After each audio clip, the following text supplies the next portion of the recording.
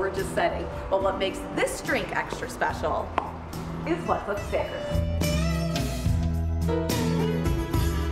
It kind of looks like the lab of a mad scientist. And we've got the scientist himself, Rob Masters. Hey, how's it going? How's it going? It's great. Good, good. This looks wild. What's happening here? Yeah, so this is our R&D lab. So this is all about making all sorts of liqueurs, modifiers, just kind of one-off things that we serve in our bar downstairs. But like the bubbles, what's in here? Yeah, so that's lemongrass. So up here we have over 100 different botanicals, and we've run them through this little lab still here, and we've extract the essential oils, so the flavor elements of those botanicals, and then that's what we use to make our liqueurs and modifiers. You guys are a local distillery, but that means so much more than just making it here in Colorado. Yeah, all our grains come from Colorado, so we've only bought grains from 3 different farms, 2 of which are within 5 miles of our production facility. And that's all right here? Yeah, so this is a bourbon mash bill, Ooh. and that's what we have fermenting in here right now. I can smell it. What's happening in here? Yeah, so yeast is eating sugar, creating alcohol. That's what happens in the fermentation process. So we'll ferment in here for 5 to 7 days. It'll create about 10% alcohol, and then we'll distill that off. So all of this ends up going into this big thing? Yeah, so we pump it into the still, and we add steam, so we add heat, and alcohol boils at a lower temp than everything else.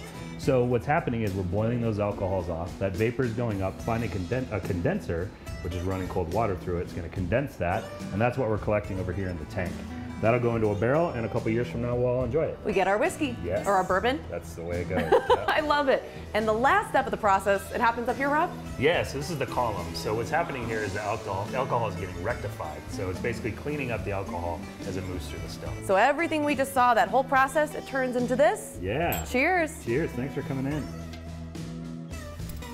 Never too early for a shot, huh? 5 o'clock somewhere. Oh, this place is so cool, though. The inside is awesome, and I love that they use so many different local grains to make all of their different liquors. But you go upstairs, and it's just cool. It literally looks like a mad scientist lab. Yeah. Doesn't it give you such appreciation for like every ounce of alcohol that you have? I mean, when I went to the Coors Brewery, the same thing happened. I was like, oh my gosh, I will never look at just a glass of beer the same. And I'm sure it's the same there. Oh, absolutely. Even more so because the science that goes into it. And you saw kind of the bubbling that was happening. They're literally like extracting lemongrass out of that to get that essence or that flavor in. But you can see it's a cool space. It's really, really gorgeous. And the cocktails are good. And they've got really good food there as well. So the big main distillery where they do most of it is up in Loveland. And then this one's right here in Lowhigh. And tomorrow they're actually having that last one that we were showing where we cheered and then cut away before I took a little sip. They're having a big release party for that tomorrow. That's Atticus, that's awesome. their brand new one. And it is delicious. So that's from 12 to 3 at their Lowhigh location. And I'm going to go out there. It's going to be a really, really fun day. It's amazing how many distilleries there are around Colorado. And they're all really good. That's what's surprising. Not surprising, but you know, I mean, it's excellent quality stuff that they're making, especially here. Yeah. What's coming up next week? Next week, ooh, okay, I'm excited. You know I love all things fall. Yes. Pumpkin beer. Ooh, yeah, we've got pumpkin beer. We had a lot of fun shooting this one. It's actually at a brewery that's right in Westminster on the Westminster and Broomfield line, Frolic Brewing. And it's cool. What I like about breweries and even distilleries now is they're almost kind of like coffee shops. They're becoming that neighborhood spot to go. And so it's nice to get out of the Denver area and go and find this little spot that's awesome. I am seeing a theme here, though.